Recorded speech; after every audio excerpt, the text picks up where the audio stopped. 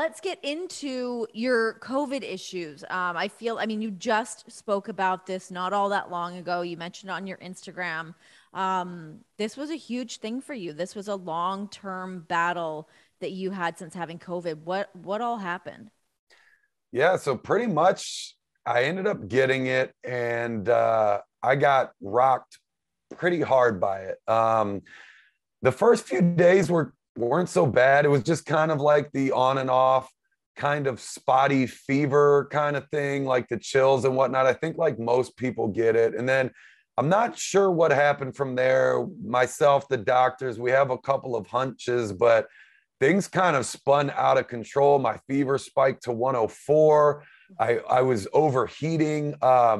It was so crazy. I remember taking an ice cold shower trying to get my body temp down.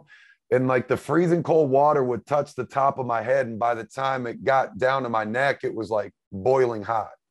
I was Oh, like, that's crazy that just this amount of distance was causing water, freezing water to boil. So I went into the hospital. They checked me out. They took my temperature. They really didn't have anything for me to do but sit in a cold room by myself to bring my fever down. But after that, I just started developing this cough and these breathing issues. I was coughing so bad that the blood vessels in my eyes burst. So like my eyes were bloodshot, looked insane. Of course, as a wrestler, the first thing I wanted to do was start taking pictures to I know. document it like we do. But Yeah. yeah, I just couldn't breathe. I couldn't get a full breath in. I'd get like these little half breaths where the air would kind of get to here and it would stop before it gets up to a place you can actually really get it in. So Yeah. couldn't lay on my back, couldn't lay on my side. I couldn't wear t-shirts because it would suffocate me. That extra pressure on my lungs was just awful. I Oh. had to like learn to sleep sitting forward in a chair, which I already am like the world's worst sleeper. So these things certainly different didn't help. I was like having to take like NyQuil and all these like melatonin, all these sleep aids combined together just to kind of pass out just for a little bit. But Oh my yeah, God. certain days it got so bad I couldn't speak. I just couldn't get enough air in to talk. And it was like every breath for weeks, months was an active process, something that I had to actively do. And it was scary because I kept seeing the doctors and everyone was like, this is brand new. We don't know what to tell you. We don't know how to treat this. We can clearly see that your lungs are bad. I went to the pulmonologist one day and they put me in this little cubicle and I did like this breathing exam. And I remember afterwards on the way into the pulmonologist, I saw like this 90-year-old woman hobbling out on like a walker. And the doctor goes, hey, did you by chance see that older woman that walked out when you got here? I was like, yeah. And he goes, yeah, her lung strength is triple what yours is right now after this test. And I was like, oh Oh my my goodness. gosh. So it was literally over a year of going to the docs every couple weeks, every month, them testing me failing miserably, and just going back home like, I guess hopefully time will heal this and we'll go from there.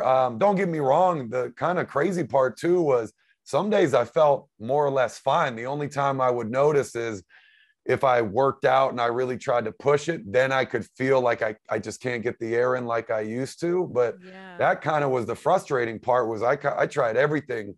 What was causing me to have good days and bad days? Was it working out too hard? Was it like some sort of congestion or allergies? And Hmm. we still to this day have no idea. Like just sometimes it's good and sometimes it's bad and no one can tell why. Mentally, what was that like for you? Because I know, I mean, I had it, obviously not to the degree that you had it, but I had it and I had all the symptoms and, all that stuff. But I had it so early on that I remember like the mental warfare that went down where I was like, I don't know what's happening. Nobody else really seems to know what's happening. I never went to a doctor with mine. I was just like at home, kind of self quarantining on like the upper level. John was downstairs, and just trying to make the most of it. I mean, using any kind of anti-inflammatory stuff that I could find. I found some stuff on like Amazon, these like other like breathing pills. I'm like, give me all of the stuff.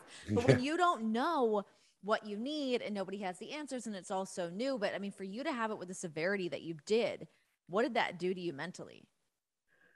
Probably the scariest part for a little bit of this was when the breathing was bad. It was scary to go to sleep because I was worried that I might not wake up.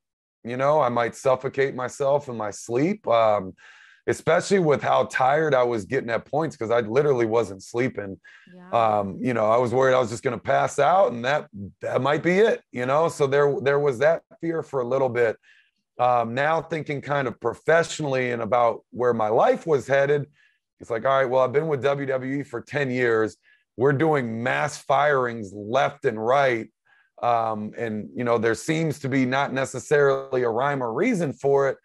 Yeah. I got to get my ass back to work, or else I'm going to be in the next group. Like I got to go back and prove my worth and show them why I should still have a contract. And I just was not in a position to do that. And then part of me too was like, I don't want to go back until I'm ready, because if I go out there and my lungs give out in a match and I'm dragging it, and my whole thing is I stay hyped and I'm the hype man. I got all the energy. Now I'm the guy that gets blown up by the time you got to the ring. Oh my God. Exactly.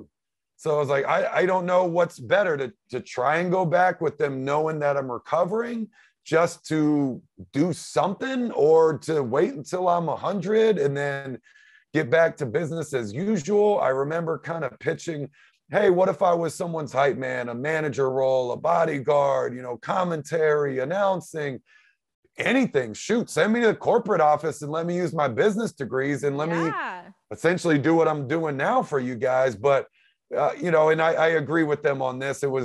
We decided it was better to just stay home until I was ready. What was the point of rushing it and, maybe making me worse, or taking a step back to, try and take one step forward? It just wasn't worth it. So there was just kind of all these things going through my head, and it was just like, man, I don't know what to do. I mean, it's like, I'm lost. I have no idea how to handle this. Did you go back at all before you guys parted ways? You and WWE parted ways? No. So my last match with Chad Gable was my last time at work. Aside, I think, from maybe later that week going in for testing or something to that extent. That was it right then and there.